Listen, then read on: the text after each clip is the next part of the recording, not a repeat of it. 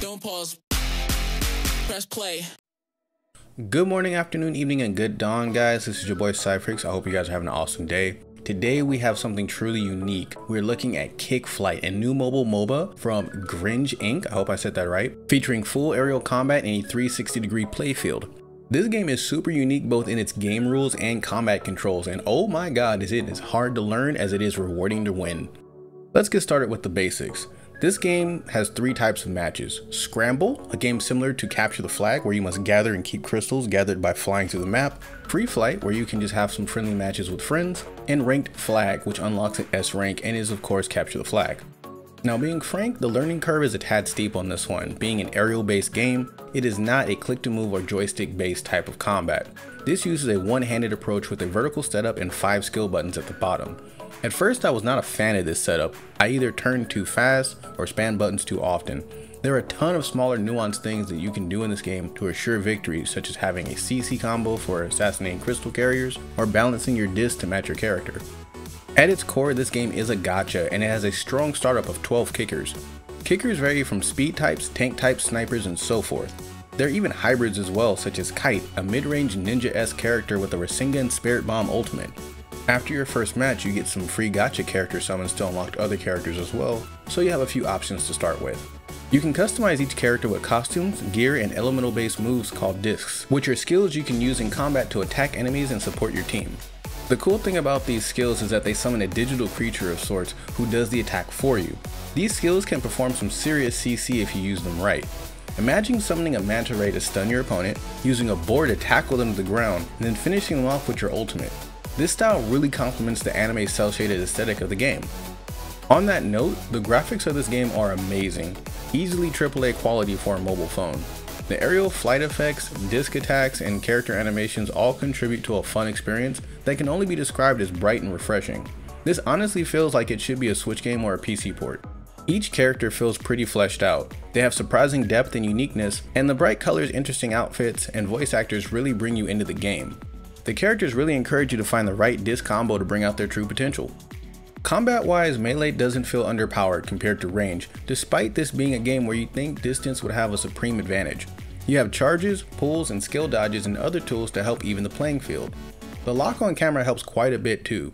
It feels like this was inspired by Zone of the Enders or Dragon Ball Z.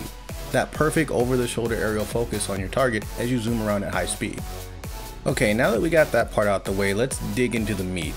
Is this game pay to win? I can emphatically say I do not think it's pay to win. I do think it is pay to get ahead and get there really fast, but I can definitely say it doesn't feel pay to win. This game doesn't seem to be a fan of bots either. Games at rank B and above seem to actually wait for real players, or else it simply just doesn't start. And that was super different, you know, coming from other games where just to keep the queue time under 20 to 30 seconds, they'll just shove like 5 or 6 bots in that end up losing the game for you. And since this is a team-based game, you're hoping that everybody is a cognitive thinking human being, right? There's also no stamina or special energy of any type that I saw. They don't have like any kind of barrier to you getting extra rewards for fighting. It's just, hey, come and fight and get your gold, get your rewards, and you're good to go. Now, I could be wrong on that. I could be blind as heck, but I didn't notice this over like the 4 or 5 days I've been playing this game, so I'm pretty sure it's a safe bet. You also get 20 free discs daily in sets of 5, and I think it's like every so many hours you get them. There's also a daily 80% off capsule, but it's for jet coins that you specifically paid for, and I'll get to that in a second. You unlock better discs by raising your rank. You can't even get the top tier disc without being a proper rank, so there's no, I'm just gonna rush to the end of the game by dumping in $200. That's not gonna happen. Now on that topic, I did just want to touch on the premium currency, because there kind of isn't a premium currency in this game. There's either jet coins, which you can get by playing the game, or like the disc energy, which you can use to level up your discs, which you also get by playing the game. They do differentiate between jet coins that you've earned naturally and jet coins that you've paid for, and they actually mark this in the store where you buy kickers and you buy discs, which by the way are super affordable.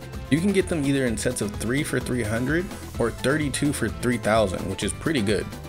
As far as gameplay goes, it feels like you really have to think to win. You can't just abandon your target or your base and go mindlessly kill. This game really rewards people who think about what's best to do for their team at the time. Fail to consider your situation and you can wind up losing your game after having a huge point advantage. Lastly, this game is kind of difficult. I mentioned it before, it has a pretty steep learning curve, but don't let that keep you from trying it out and getting better. It's okay to be hot garbage when you start. My first few wins in this game were super satisfying because I took a few minutes to dig into the trial mode and really practice my skills and my flight. They even have a built-in replay feature where you can rewatch your recent matches from both first person and in a special augmented reality mode where you can place the entire map in front of you in AR and view any angle from the sky. AR view really makes you feel like you're some kind of announcer watching a championship game.